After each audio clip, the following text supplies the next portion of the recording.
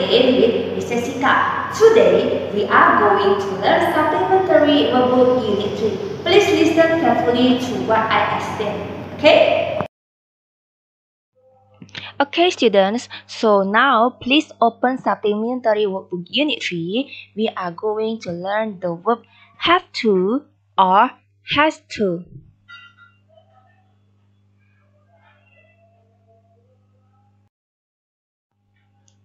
Okay, the verb have to or has to is used to talk about obligation when something is necessary to be done.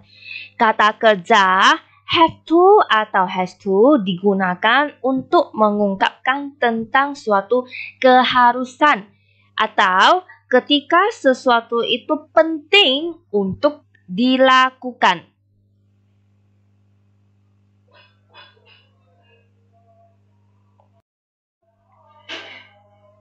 Okay, before we continue to the pattern, okay, sebelum kita lanjut ke patternnya, Miss will give you list of subjects using have to or has to. The first is have to. Nah, subjek-subjek apa aja yang menggunakan have to? Ya, di bawah ini ada list subjek yang menggunakan have to, yaitu I, you, we, they. Ya, 4 subjek itu menggunakan have to.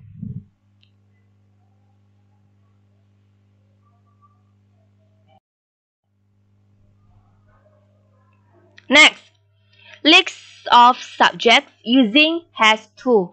Nah, selanjutnya adalah subjek-subjek ya yang menggunakan has to. Ya. Nah, untuk subjek yang menggunakan has to, it is only 3. Hanya ada 3. Ya, yaitu he untuk dia laki-laki, she dia perempuan, it dia untuk hewan atau benda.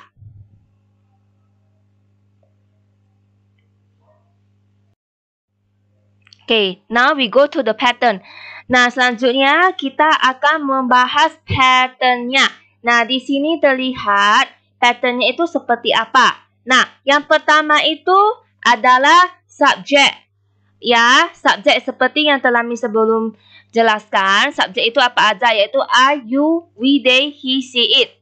Oke, lanjut dengan verb has to atau have to. Ingat, setelah subjek, kamu jangan lupa untuk menuliskan has to atau have to. Ya, nah untuk subjek are you, we, they, kamu menggunakan have to. Sedangkan untuk he, she, it, kamu menggunakan has to. Lalu dilanjutkan dengan verb 1. Nah, verb 1 itu apa? Verb 1 itu artinya kata dasar. Nah, kata dasar itu seperti apa? Seperti do, seperti work, run, lalu eat, drink, dan sebagainya, etc.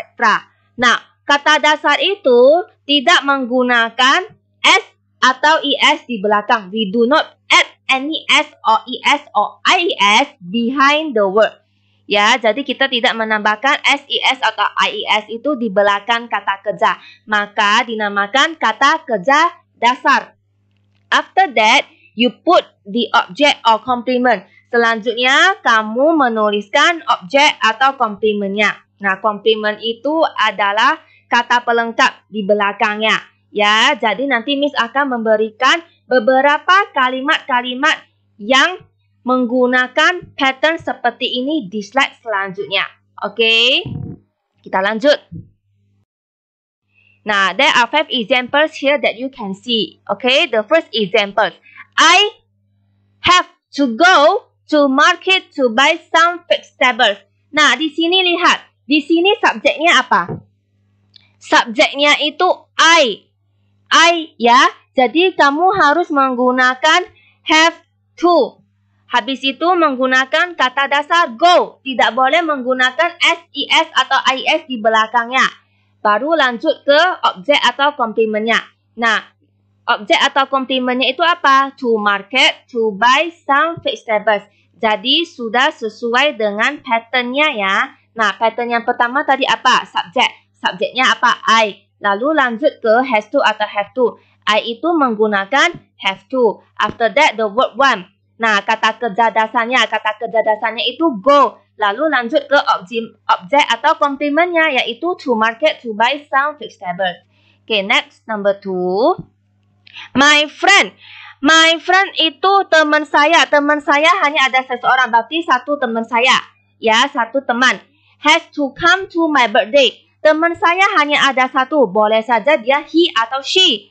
Ya, terserah mau pakai subjek he atau she. Ya, subjeknya he atau she. Berarti hanya ada satu. Maka kita harus menggunakan has to. We should use has to.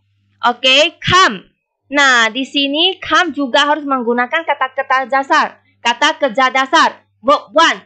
Come to my birthday. Number 3. You have to study harder in order to pass the test. Nah, you di sini bisa berarti singular atau plural.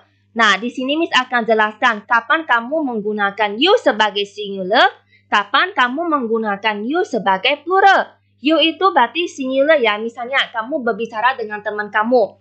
Ya, you have to do the test. Nah, you ini singular karena kamu berbicara dengan hanya temanmu seseorang. Nah, untuk you yang plural, misalnya Miss kasih contoh. Miss ngomong sama kamu, Miss bicara sama kamu dengan teman-teman kamu lainnya. Tidak mungkin Miss sebutkan satu-satu namanya, satu persatu namanya.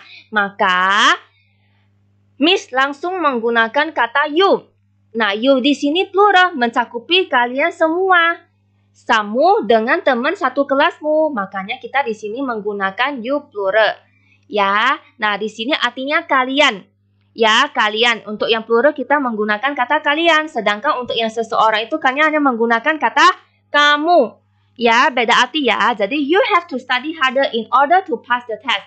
Kamu harus belajar lebih giat agar kamu bisa melewati ujian itu. Number 4. She has to finish her homework today. Nah, she itu hanya ada satu subjeknya. Ya, subjeknya itu dia perempuan. Perempuannya hanya ada satu. Maka kita harus menggunakan has to.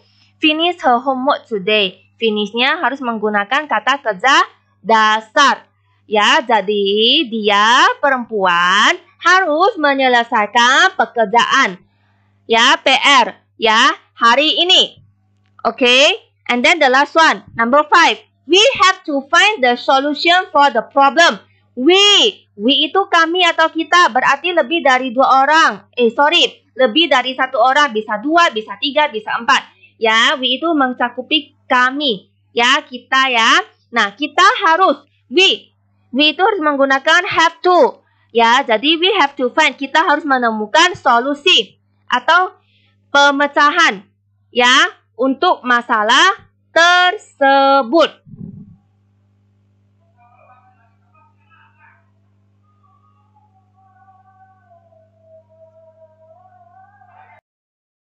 So students, have you understood to what I explained? Okay, if you have understood to what I have explained, don't forget to do the supplementary workbook exercise unit 3. And no need to assign to your teachers. Okay students, see you on the next video. Goodbye.